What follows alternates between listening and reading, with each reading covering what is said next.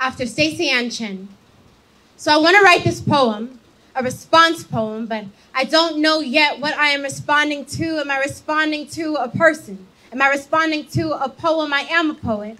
The first time I performed, I was a teenage girl, and people, and by people I mean y'all, give teenage girls a lot of shit, no matter how many of them grow up to march in the streets for motherfuckers who still can't even manage to vote with us or for us. I cried 3 times in one night last week. The first, about a man. The second, about 2 men. The third, about an army of men. If my tears are a response poem, can you tell me what they are responding to? Are they responding to an opinion? Are they responding to a circle jerk? Are they responding to the weaponization of our wombs? I was raised half Catholic.